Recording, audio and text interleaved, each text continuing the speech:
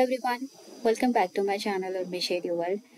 Today in this video I'm going to show you how you can insert a hyperlink onto your dashboard using parameters. So let's get started. As I said, it's something with the parameters. I want to first create that parameter. So for that, I will select any of that field. Let's say this segment 1. Just click on this arrow, go to create, and here you will see the parameter. Click on this parameter. This dialog box will be opened, and I don't want something on the basis of this segment parameter. I want to create something, let's say, on the name of Indian industrialist name. So I'll simply write Indian industrialist parameter, and I'll remove all of these values. I'll create the new parameter, which is, let's say, those leaders' name. Let's say Gautam Adani. Then there is Ratan Tata. Then there is one more, Mukesh Ambani. You can add more as much as you want, but let's say these three, it's okay. So just go to OK, and now in this parameter, you will see this is created with something on the string base. I'll click out here, go to the show parameter, and you will see all of those values itself. Gautam Adani and Ratan Tata and Mukesh Ambani. So this is what my parameter has been created. But as currently, if I select any of those, it won't make any change to your hyperlinks or something. It's completely a static. There is nothing as in a link has been set up. So for that, what I will do is go to your dashboard, and now double click on this sheet. You will see that this sheet has been created, and they have this parameter itself. Now what?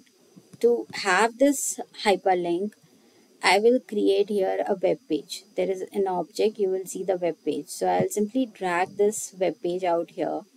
Okay. It will get me this edit URL.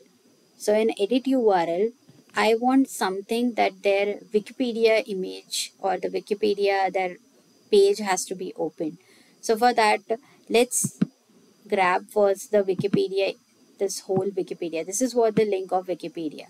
But if you see the overall understanding, this Wikipedia's last part is the only thing that it's changed with the name to name. So right now it's just a Wikipedia. If I change something, let's say Ratan Tata, it will give me something on the basis of Ratan Tata. So if I go something, let's say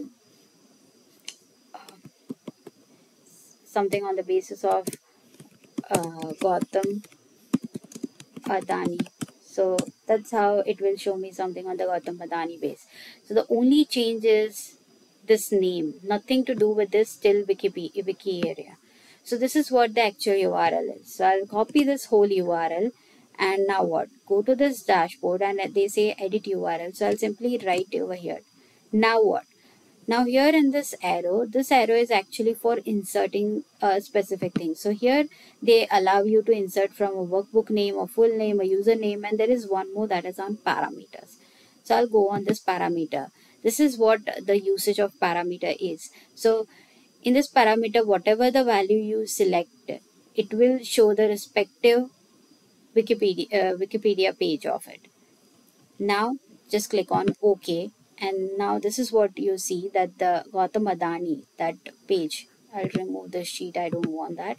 So this is what if I select Ratan Tata, the respective Ratan Tata's Wikipedia will open. Similarly, if I go with the Mukesh Ambani, then Mukesh Ambani's details will come up. So that's how you can use a parameter to give or insert any kind of an hyperlinks into your dashboard. So this is what we saw, one of the usage of objects, that is a web page, and the dynamic way of giving parameters, just a beautiful version of Tableau here. So I hope you like this video. If you really like, then do like, share, and subscribe to my channel.